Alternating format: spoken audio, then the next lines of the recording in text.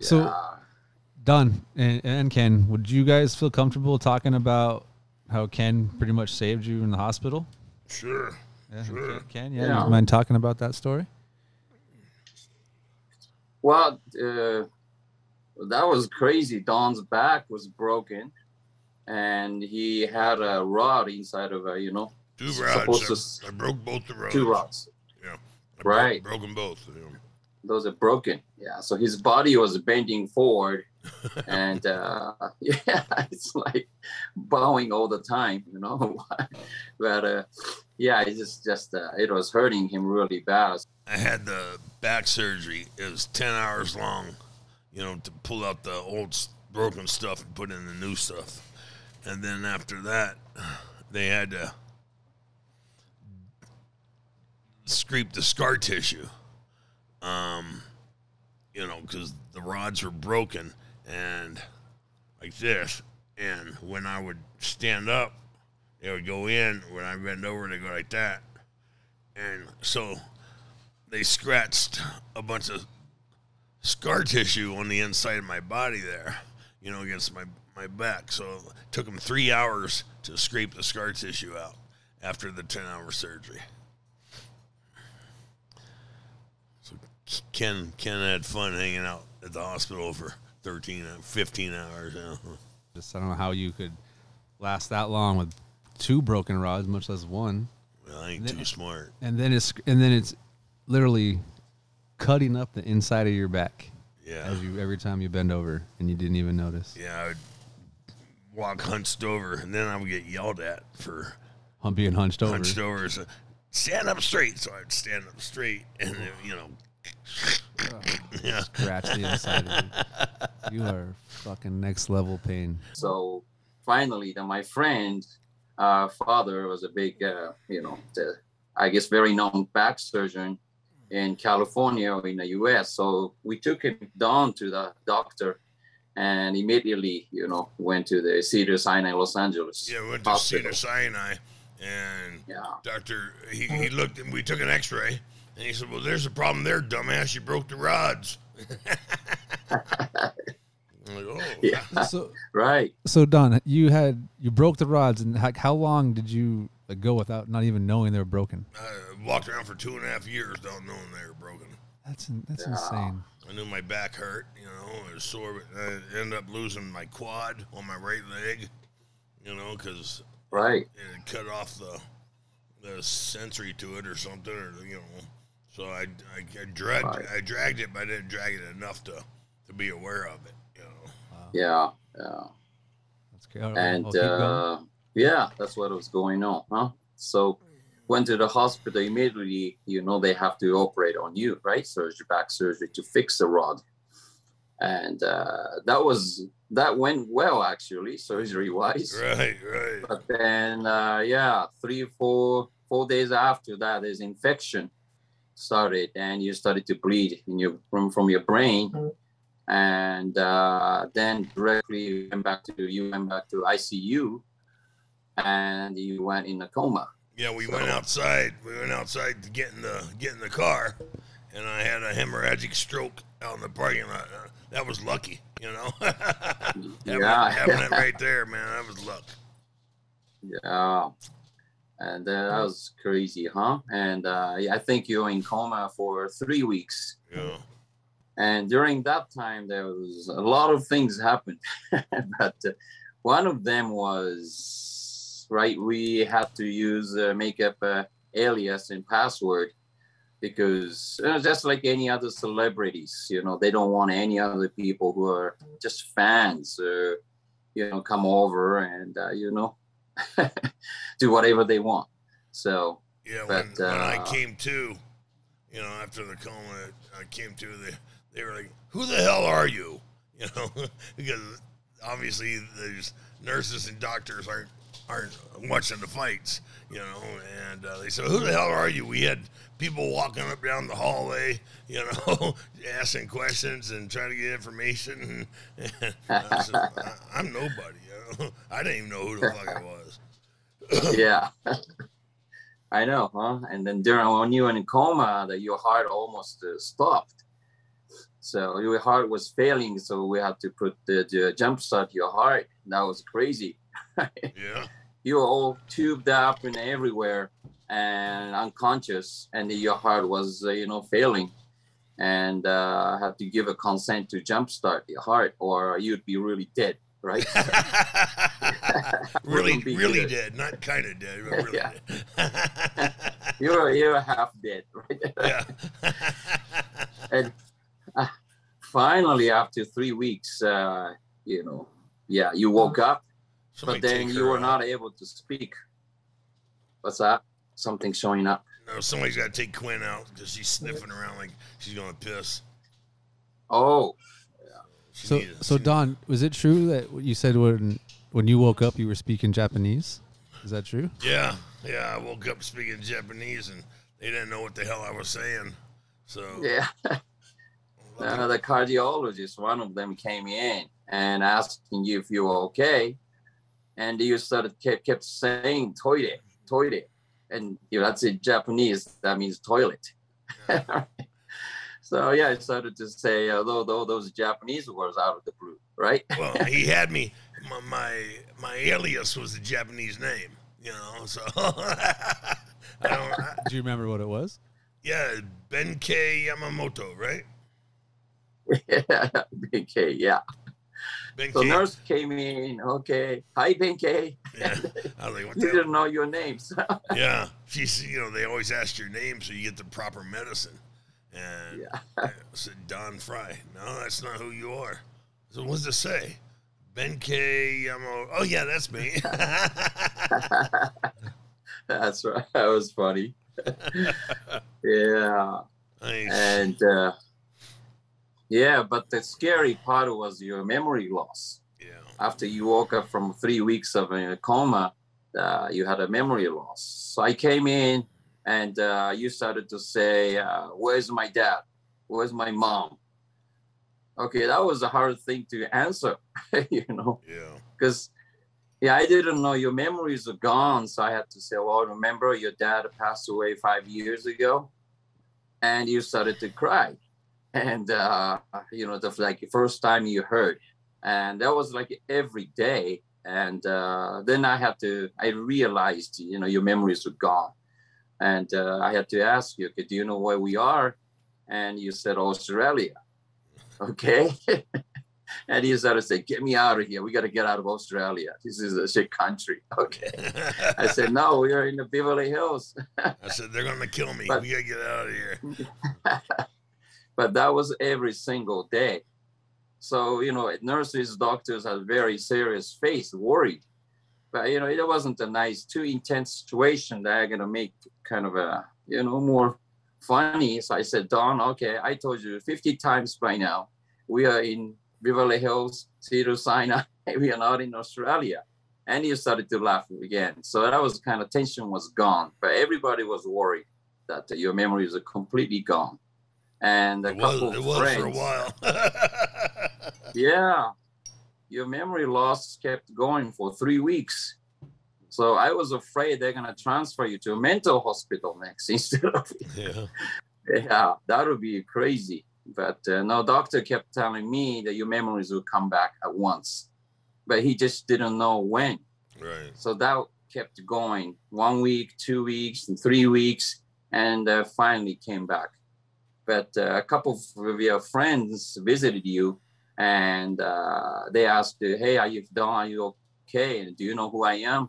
Your answer was always no.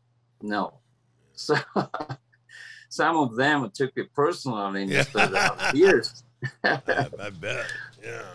Yeah. So that was a crazy time, but So I heard a lot of feelings. Yeah. But you want me to mention some real story? What happened? Sure. Like if your divorce situation? Yeah, go ahead. Let's hear that. It's the truth, though. Yeah.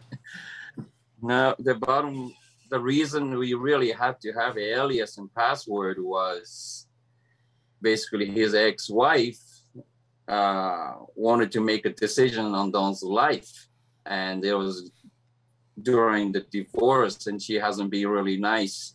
And yeah, trying to get all your assets and everything. And if Dawn dies, she's gonna get everything without even like a, you know, going through a divorce, you know, a trial or nothing, zero. And she insisted she has a control of your life. And basically I had to block her out because she filed a divorce, and there was a conflict of interest that she doesn't have a right of your life, controlling your life anymore. Right. And I already consulted with my lawyer, everything. And yeah, she had no control, no right. So I had to block her out and made the alias and password to keep her out. But she was calling all Dawn's friends, even nurses, that she's missing Dawn and she needs to come over and try to find out where you were. Come over and pull the plug. That was the hardest thing. That Dawn, you're in coma, having a hard time, but I had to keep fighting, keeping her away as like a loyal samurai. Yeah, your guard. Yeah, I had to do that, or you would have been dead. I mean, yeah, because so, and then she started to accuse me that I kidnapped you, and she's gonna go to police and get me in a legal trouble. And that was not gonna happen. I laughed at her, right? It was a joke. I said, go ahead and try it. And I was just doing what Dawn, you asked me before you went in the hospital. Right. And yeah, so that was all I was doing. So nothing that she could do legally, or I definitely didn't kidnap you. So that was crazy. But she tried to manipulate all your friends, even some known fighters or other celebrities, try to, you know, find out where you were by reaching me out. And I didn't trust anybody. All of a sudden, so many of them said they are your best friends. Right. Okay. So you all of a sudden you had 100 best friends, Don. What's his favorite color? What's his favorite meal? That's right. So I had to basically make up a lie to keep them away, that some of the known fighters or celebrities trying to pressuring me. So no, Don's fine. He got out of the hospital. He's doing physical therapy.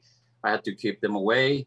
And other friends, you know, they try to tell me what I have to do. I have to bring your ex-wife and everybody should see, because they were manipulated.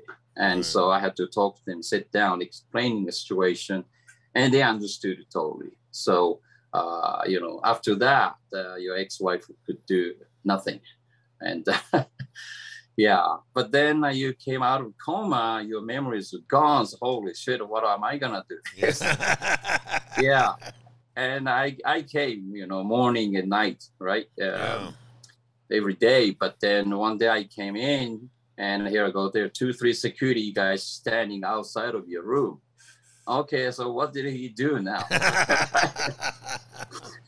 And I got close to the room. Security guys, are you Ken Yasuda? Yes. Okay, we got a problem. Okay, what happened? And then I looked inside, and you were all tied up on the bed with a, you know, rope. Okay, so and then you saw me, and you started to say, "Oh, get me out of here, Ken. These guys these guys are tying me up. Get me out of here." And so these, you know, security guys, like 5 guys were there, and I told them that it's gonna be okay. And they just left, stayed outside, and I closed the door, and he started to say that what they're doing, and it was crazy. Yeah. He started to tell me that all these guys are trying to rape me and help me out, get me out of here. Yeah, I guess the paranoia. That's one of the big things of coming out of a coma. You know, the ICU is the paranoia. Really, I see. Yeah. So that was pretty crazy, and. But because I remember you wanted to, you know, untie you. Yeah. Yeah. Because I remember I'd look at him and I'd say, okay, I got to get out of here. I got to kill this guy and kill this guy. and then go down the hallway, go out the window, you know, climb the roof, you know, steal a car, go around the mountain, you know, or go kill this guy, and go over to the ocean, steal a boat, you know, get back to the U.S. because I'm here in Australia, you know. Right. No, I think you did try to do that. You took down one of the big security guy. Yeah. He was like, it's probably 6'5" and 270. Yeah. Yeah. With your condition, you took him down the ground, and it just happened to hit your chin. It cracked open. So, and you couldn't get up because of your back. Yeah. So they just, put you back in the bed, tied you up. I'm bleeding like a stuck pig, huh? Yeah. And so, okay, I untied the ropes, everything, and you set up. And okay, you said, let's go. Okay, so you wanted to get out of the place. I said, no, that's not going to happen. And, you know, so security guys out there, and it just, a lot of funny things happen like that, you know, before your memories came back. Yeah. So, but everything, I mean, that you had to do within, I think after that, 4 or 5 surgeries, because your infection kept coming back. So they had to open your, you know, back again, 10-hour surgery, getting rid of infection and close it, and, you know, 4 or 5 times. And that took total probably 2.5 months you're in the hospital. Crazy. Yeah. So, and the worst part, the crazy or surprising part was the bill, right? Yeah. The U.S. hospitals are so expensive, and you had a great insurance, but it was like $2.5 million, right? Who can afford that? Right. But that was the craziest thing. That ICU one night was $30,000. Damn. Okay. Damn. Yeah. I know where I don't want to go. Yeah. Right. And I think during that time in the hospital, you've lost from 230 pounds to 170. Yeah. You know, like, you look like a war prisoner just came back after 20 years. It's like the crazy skinny, right? Yeah. Bony, and just totally different guy. And scary. Like, some people actually die, even if they lose that much weight in a hospital. But one thing we were talking and laughing is that whatever happens, you just never die. Yeah. Yeah, because I went through that again over here in Tucson. Holy shit. Right. You okay? Yeah. My phone is off. Sorry. Uh-oh. Yeah, good. Yeah, perfect. I went through that again here in Tucson. Right. I had problems and couldn't walk and all this stuff, and then, then they took an MRI, and they couldn't find anything. You know, MRI of my spine, couldn't find anything. Then they had one guy go through every photo by photo, and they found that there was an infection inside the spinal cord. Oh, yeah. Wow. And it almost killed me. And one of the fucking things is one of these asshole paramedics, when they come to pick me up, I was in so much pain, I was cussing. And he says, I'm not going to take you if you don't quit the cussing. And I looked at his captain, I said, is he serious? He says, yeah, they can reject, the transfer. Oh, God damn. Wow. Yeah, so that guy almost killed me. Yeah. Yeah, right. Yeah, I thought about suing his ass and suing the fire department, but I didn't, Never. Oh, yeah. I should have. I know that. I heard spinal cord pain is crazy, huh? Yeah. I mean, they almost died there, right? Yeah. In the hospital in Scottsdale. Yeah. I almost died in Scottsdale, but the year later I was over here in Tucson. So I've had a real bad decade, Yeah. It's been a shit. Yeah, this has been going on since 2010. Yeah, well, I had 5 back surgeries, May 2010, May 2011. you know. Oh, yeah. And this, you know, it started probably in 07, you know, and Right. 06 or something, right? And shit, maybe before that, because I remember I took a Vicodin before the Shamrock fight because my back was hurting, you know, and Right. you could tell during the fight I was moving so slow, you know, shit. Yeah. Yeah. That was 2003. I think. Yeah, that's right, huh? Yeah. That's around the time, a little bit before that you broke your back, right? From pro wrestling, I believe, yeah. You just didn't know it was broken for a while. Yeah, I broke it. I broke my neck the second time in 98, 99. It must have been 98 because I worked on it for a year and a half. And, right. Yeah, and I could see, you know, the atrophy of the muscle going down my right arm, you know. And so they did the surgery on my neck. They fused my neck in 2001. And right.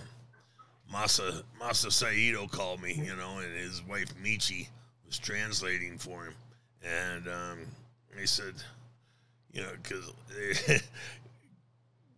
I told them I had a broken neck, you know, and I couldn't do. They didn't want me to do the Tokyo Dome show. The doctors didn't. And she says, Don-san, I know it's your neck and your health and all that, but we've already advertised. You think you can push yourself one more time? And I said, yeah. So I did the Tokyo Dome, and then got the surgery, and then they says, well, how long was the recovery? You know, I said, 3 months. Right. 3 months. And they said, okay, we'll see you in 3 months. And I was back in the ring in 3 months and 1 week, you know. I don't think it was fully recovered. It's just, you know, basic recovery to start doing rehab, you know. Right. That's right. Wow. So when we shot the training video, your back was already broken, huh?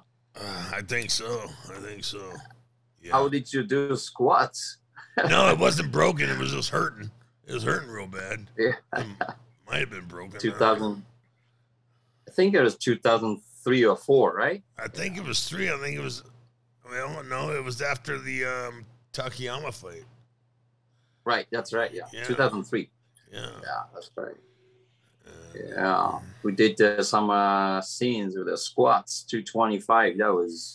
We didn't go heavier, but no, couldn't go heavier, man. Takayama beat the shit out of me, you know. Oh yeah. So did Ken Shamrock, you know. I got lucky on both those fights, you know. Right.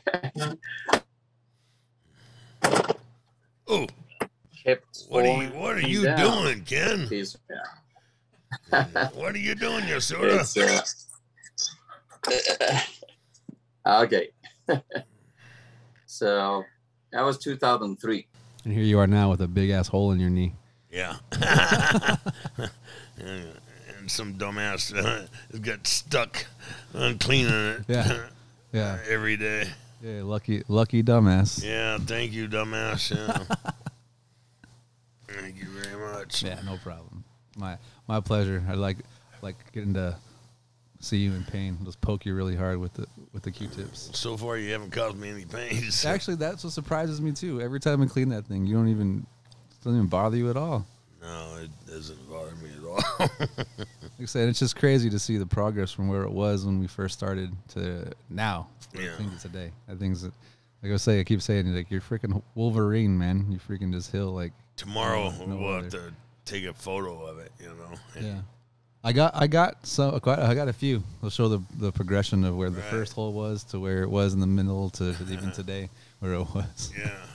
Yeah, I can put those up on the screen so people can see it. Yeah, like I said, we should start a fans only page, you know. You know, take pictures of all my surgeries, you know. I'm saying there's going to be people that would pay big money to see that. Yeah. Weirdos out there for like everything. Yep. Some people would bitch, but they still check it out. Yeah.